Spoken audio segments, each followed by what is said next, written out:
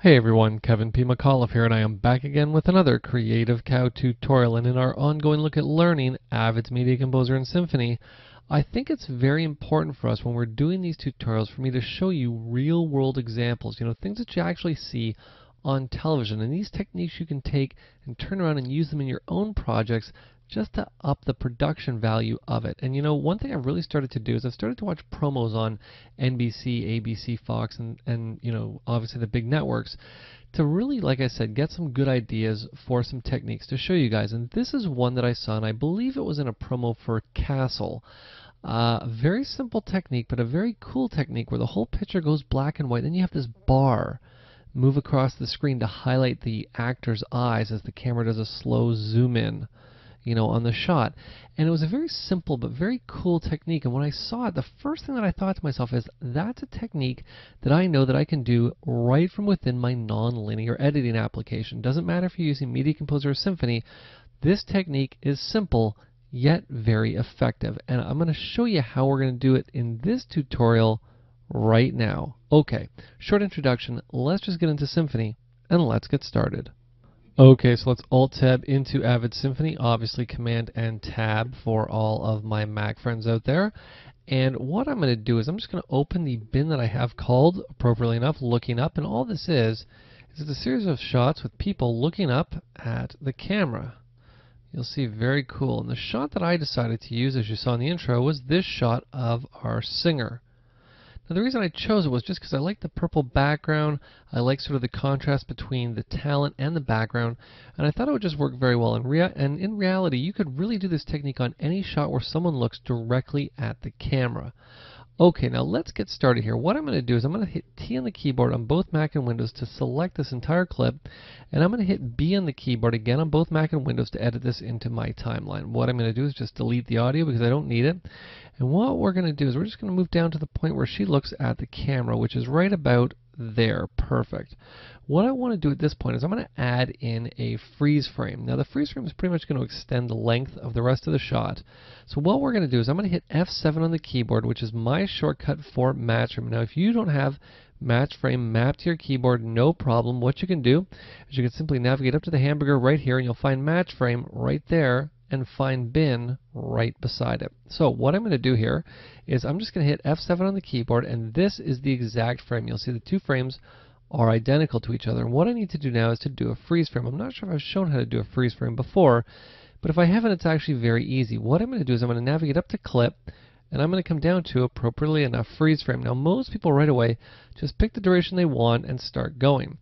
But I don't do that. The first thing I always do is I come down to a 2-field freeze frame. Now in this case I'm working in progressive, but this is a technique that I do when I'm working in interlaced, and I'll always set my freeze frames to be both fields. I always find that that is the best looking type of freeze frame to work. Okay, now like I said, in this case I'm using progressive, so really the fielding issue doesn't really come into play. So I'll just leave it as use both fields. And what I'm going to do is I'm just going to select a 10-second freeze frame. And you'll see, here we go. It's going to ask me where do I want to save it to. I'll just simply save it onto the Y drive. Right now it's just going to stick it into Looking Up because I don't have any other bins open, but I'm just going to stick it in both the sequence and that graphic into the sequences bin here. Now I can close the Looking Up bin. Very nice. And what I want to do with our freeze frame is hit T on the keyboard on both Mac and Windows, and I'm going to hit B to edit this into my timeline. So now what we have is the move. There we go. And then it's going to go right to a freeze frame. Perfect. Okay. So now the next thing that I'm going to do is I'm going to select this entire freeze frame by hitting T on the keyboard on both Mac and Windows, and I'm going to press Alt and C on Windows, Option and C on the Mac to copy this clip into the clipboard. Now the clipboard is just the preview window. And I'm going to create a new video layer by simply hitting Control and Y on Windows, Command and Y for all my Mac friends out there. And we're just going to drop this into the top layer. Now for right now we're not going to use the top layer, so I'm just going to make sure that we're monitoring the bottom layer. And let's do our freeze frame. But now before I do our freeze frame, what we're going to do here is I'm just going to add an edit here for both layers. Now again, if you don't have Add Edit mapped to your keyboard, no problem. You can always find it right here. Okay, so now I want to make this shot black and white, but making something black and white is not just as simple as taking the saturation and dragging it out. So again, what we're going to do here, we're going to go into the effects palette. We're going to hit Control and 8 on Windows, Command and 8 on the Mac, and we're going to come down to the image section here. Where are we? There we go, image, and I'm going to select the color correction effect. We're going to drag it and drop it, bottommost layer. And now, of course, most people would think that we're going to come up to Windows and we're going to come to Workspaces, and I'm going to select color correction, but I'm not going to do that because we're going to do this. We don't need the color wheel, so I'm just going to do this by stepping into effects mode. Shift and Y is my shortcut. If you don't have it mapped, you can always find it right there or hidden over here on the left side of your timeline right there. Okay. Now you'll see that with the hue, saturation, lightness drop down selected, I have controls, then I have the master settings, and I'm just going to come in, I'm going to take the saturation right out just like that. So you see everything is now black and white, but like I said, for me I always like to, sort of enhance things a little bit more than just dragging that saturation bar out. So what I'm going to do is I'm just going to crush the blacks a little bit here. There we go. Let's just bring the mids up a little bit, and I'm going to bring the highlights up a little bit. There we go. So this, in my own opinion here, and I'm just going to step into the effect here, I find that to be more of an effective and more sort of realistic. You'll see this is more now sort of a circle than a gradual fade. Now, of course, if I wanted to adjust that, we could just back off here. Maybe we'll make this, I don't know, -10. There we go. That's not too bad. Okay. So what we're going to want to do is we're going to want to now get in and we're going to want to animate that bar moving across her eyes. Now that's why I doubled this up. You'll see on the bottom layer we have black and white. Layer above it we have color because we're going to be cropping out her eyes. So let's do that. The first thing I need to do before I do that, though, is I want to make sure I give enough space to fade in to our look. So what we're going to do is we're going to jump down. Let's just say we jump down 24 frames. That's a whole second. So let's jump down 24 frames. And what I'm going to do is hit Control and 8 on Windows, Command and 8 on the Mac to make sure I have the effects palette up. We're going to come back up to the blend section here. I'm just going to come to blend right there. We're going to choose 3D warp. I'm going to take it, I'm going to drag it and drop it on the top layer. Again, Shift and Y to step into effects mode. Let's just make sure that we are 24 frames down here. I'll just go plus 24 again, and I'm going to add a keyframe in there. Now, I want this whole technique to sort of take 2 seconds to happen, but I'm not going to punch that in just yet. The first thing I'm going to do is set my crop up. Now, I know that I just want to see her eyes. Very cool. Just kind of like that. Okay, now I said that this is going to be about 48 frames for it to establish itself. So let's say plus 48, and I'm just going to simply add another keyframe. Now what we're going to do here is come back to that first keyframe. I'm going to make sure I have the effects palette up here, and if I don't, I'll just step out of effects mode and come back in. There we go. And when we're on this first keyframe, we want to come to the crop section right here. You'll see it's highlighted. And I want to choose the right crop right on the bottom here, because what that's going to do is it's going to grab our little selector tool and it's going to drag it all the way over here to the left, just like such. There we go. Now you'll see what we have. If I come back here, I just drag through, we now have our bar going across the screen. Very cool. Now you'll remember it takes a second for it to start to do that. Now that's going to come into play in just a second. So what I'm going to do here is I'm just going to remove this top layer of the freeze frame because I don't actually need it. And what we want to do now is I want to take both of these layers and I'm going to pre-comp them together. So let's hit F9 on the keyboard, which is my shortcut for pre-compose or collapse. If you don't have it mapped, remember you can always find it right here at the top of your timeline. Now, once I've done that, what we want to do before we put the dissolve in is we want to add in our sort of slow camera move. So let's do that. What I'm going to do is I'm just going to grab the 3D warp effect.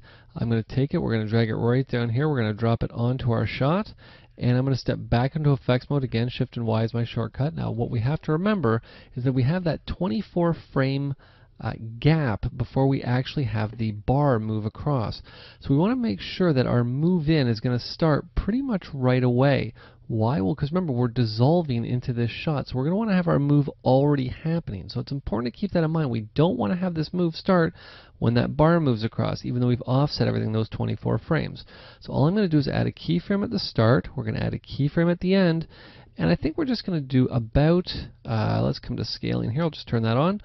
I think I'm just going to punch in a value of about 115. Now, as soon as I do that, we're going to want to readjust the shot a little bit because obviously we want to make sure that our talent is centered in the shot. Now, you'll see what happens now is the shot plays real time.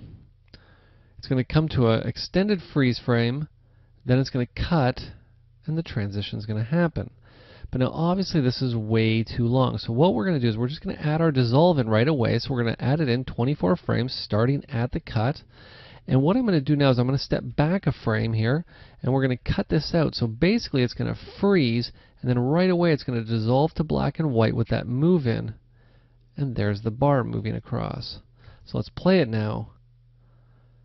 It's going to freeze for a very brief moment, dissolve, and then our bar is going to move across the screen. You'll see a very, very cool technique. And again, you can really use this in anything, like I said, where any talent is looking at the camera. It could even be an animal if you wanted it to be. It doesn't really matter. It's a very cool and very effective technique. Now, I know there's something you're probably thinking. Well, Kev, you know what? Inside the 3D Warp tool, you created your little crop line, which is kind of cool, but I actually want this to be soft-edged. I don't want, I want a bit of a feather on the border. How would I go about doing that? Well, believe it or not then, I wouldn't actually use the 3D Warp tool at all to do this move. What I'm going to do is I'm just going to step into this layer here. There we go. And I'm going to step into the pre-comp here. And what we're going to do is we're going to take this top layer, which has the 3D Warp actual move on it here, the crop bar move, and I'm just going to remove it by hitting F5 on the keyboard on both Mac and Windows. Again, if you don't have Remove Effect mapped to your keyboard, no problem.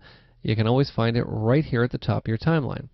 What I'm going to do here is I'm going to hit Control and 8 on Windows, Command and 8 on the Mac to call up the effects palette. I'm going to come all the way down to Key, and I'm going to use Animat. What I'm going to do is I'm going to take Animat, I'm going to drag it and drop it onto that top layer. I'm going to step back into effects mode, Shift and Y. And now this is going to be a very, very brief introduction to Animat. We're going to get way more into Animat actually in multiple tutorials later on. But what I want to show you is how we can do the same technique with a little bit of a soft edge. What I'm going to do is I'm simply going to select the rectangle tool, and I'm going to cut out her eyes like I had done before, kind of like that. And what I'm going to do here first is I'm just going to come down to my my color correction effect here because I want to do a zoom back. Now you'll see that the reason I stepped in there is because I don't actually have that tool inside of the effects editor for Animat. So I just stepped down a layer, zoom back. Why? Well, because I want to make sure that this extends right out of the frame, just like such. So this is kind of what we had before. The only difference, like I said, and I'm just going to zoom in a little bit further here. Just zoom in a couple times here, and I'm going to hold, let's come back over here, I'm going to hold Control and Alt on Windows, Command and Option on the Mac to call up the little hand tool so I can drag this exactly where I want it to be, right in the middle of the screen. Now, I'm not affecting the actual shot, I'm just affecting the viewport that I'm looking at things in. Now, what I want to do, like I said, is I want to soften this up. So I'm going to make sure that I select the Animat layer, and all I'm going to do is I'm going to select the actual element that I've created, and we're going to come back here to the feathering section and just feather this a little bit like that. Very nice. Now what we need to do is make sure that we weight that initial 24 frames. So what we'll do here is I'm just going to zoom back again here. That was a little bit too far. I think that's looking good. Now actually I think I do need to zoom back a little bit farther because I need this to come all the way off frame. So let's do this again. Let's come back to the beginning and hit plus 24 because we know that this is where our little move is going to start. And I believe we had to go for 48 frames. So there's 48 frames. Now you'll see we already have keyframes in here, but that's okay because this keyframe and the last keyframe are our bar extended across the screen.